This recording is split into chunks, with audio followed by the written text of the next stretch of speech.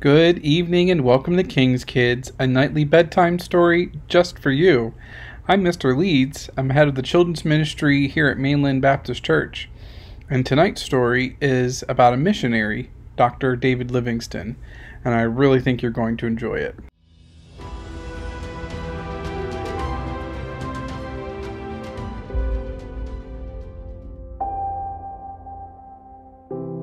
So what sort of David Livingstone are we looking at in this episode? Well, to sort of summarize his story for you, by this point in his life, he's been burnt by the African sun, his shoulder somewhat deformed because he had been attacked by this incredible lion in the middle of the wilderness, and from that moment on, he needed to have medicine because of the horrendous pain that attributed to this moment. He is suffering lack of nutrition and is emaciated. He's blinded in one eye, having walked into a tree.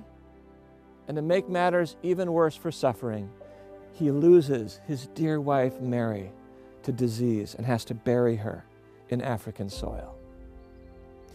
He returns to his hut some miles away and he discovers a horrifying moment.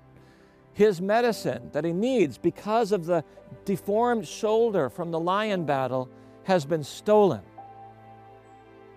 On November 10th, 1871, Livingstone gets upon his knees and he prays.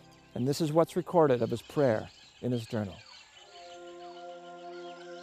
Lord, you promised that you would be with me until the end of the age. I need that medicine. He now looks up from his prayer and he sees the first white face he has seen for years in Central Africa. And he hears those now famous words, "Dr. Livingstone, I presume?"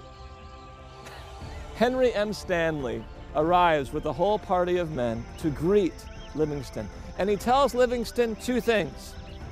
Number one, I am the world's most swaggering atheist. Don't try to convert me. I have been sent here by American newspapers to capture your story. Oh, and number two, I have in my bag here some medicine that some woman handed me before I left. Here you go.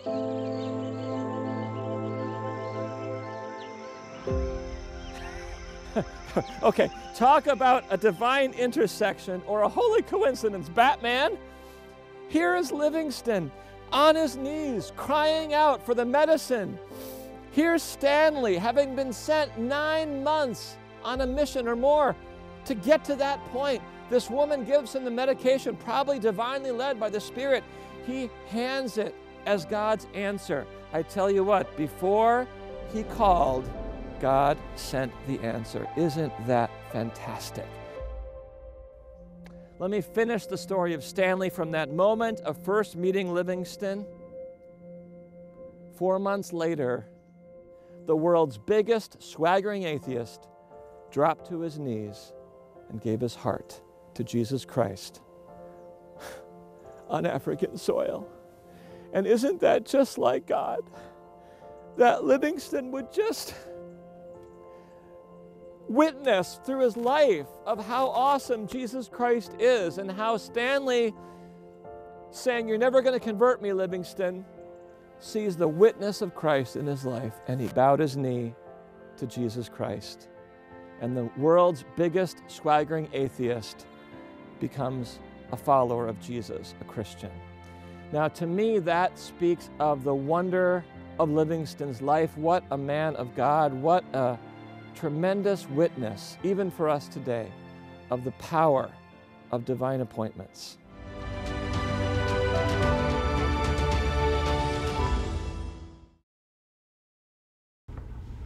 Amen. Wasn't that a great story?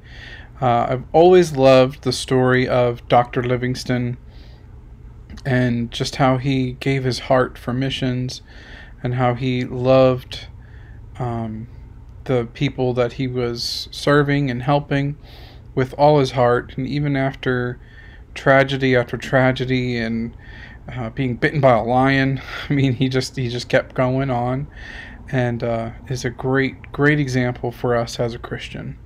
Let's pray. Dear Heavenly Father, thank you for today. Thank you for each one of the kids that were able to take part of the story tonight, Lord. Thank you, Father, for each one of them. Lord, pray that you help us to remember this example of Dr. Livingstone and help us to follow you, Lord, and to just be able to be used by you, Lord. And it's amazing how that just through Dr. Livingstone's example as a Christian, that the reporter was also saved, Lord. We just thank you, Father, for that. Thank you, Lord, for the great life and testimony of him. Lord, I pray that you help each and every one of us to do the same, Lord, to go out and to talk to others about you, Father, and to share your love. In Jesus' name, amen. Amen. Remember, 1 Peter 2:9, you are a king's kid. Have a great night, and we'll see you guys on Sunday.